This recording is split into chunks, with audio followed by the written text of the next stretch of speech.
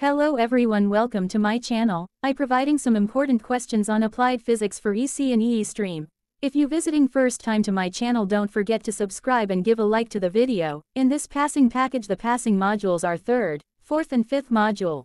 Let's get into the video. First I go with first module. The first question is explain de Broglie hypothesis, derive an expression for de Broglie wavelength and mention different forms of de Broglie wavelength. The second question is define wave function, then derive time-independent one-dimensional Schrödinger's wave equation. The third question is state Heisenberg's uncertainty principle and show that a free electron cannot exist within the nucleus of an atom. The fourth question is derive eigenfunction equation for a particle in one-dimensional potential wall of infinite height. The fifth question is what is wave function, give its physical significance and properties. The sixth question is discuss the wave function, probability densities and energy for a particle in a box by considering the ground state and first two exited states. The seventh question is obtain the expression for eigenvalue and eigenfunction for particles in a box. The last question is what are the properties of wave function, give the qualitative explanation of Max Born's interpretation of wave function. These are the important questions in Module 1. Then I go with second module. In this, the first question is mention any three assumptions of quantum free electron theory. Explain the variation of Fermi factor with respect to temperature and energy. The second question is mention the assumption of quantum free electron theory, give an account of Fermi velocity and temperature. The third question is what is polarization, describe the different polarization mechanism. The fourth question is derive Clausius-Mossotti equation. The fifth question is explain the following, type 1 and type 2 superconductors, BCS theory of superconductivity, superconductors, critical temperature and critical magnetic field. The fifth question is what are squids, explain briefly the working of squid and mention its applications. The sixth question is discuss the solid, liquid and gaseous dielectrics with one example each, explain the role of dielectrics as an electrical insulator. The seventh question is explain the construction and working of maglev vehicle. These are the most important questions in Module 2.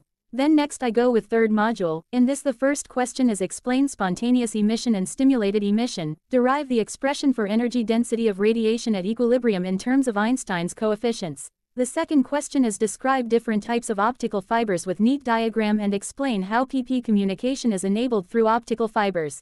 The third question is define numerical aperture and derive the expression for numerical aperture of an optical fiber and mention the condition for ray propagation in optical fiber.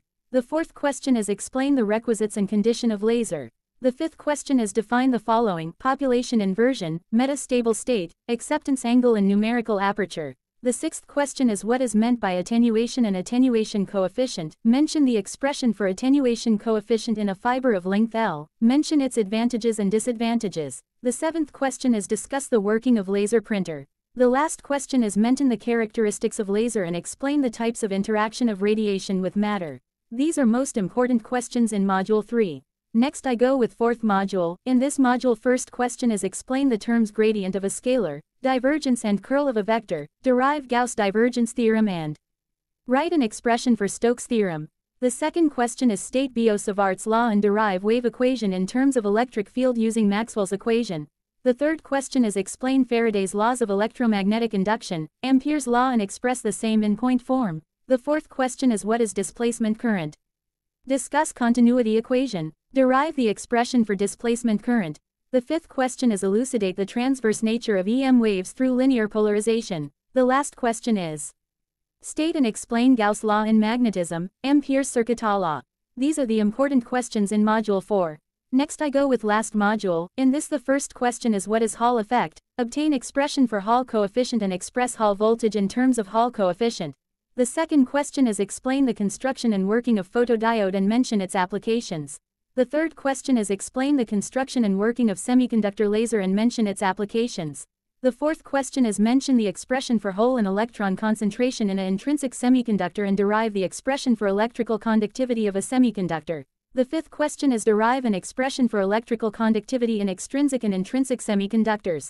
The last question is explain in detail about the 4-probe method, use resistivity as a factor to explain the concept along with its applications. These are the most important questions in 5th modules and problems are also important in all the modules and all the best for your exams.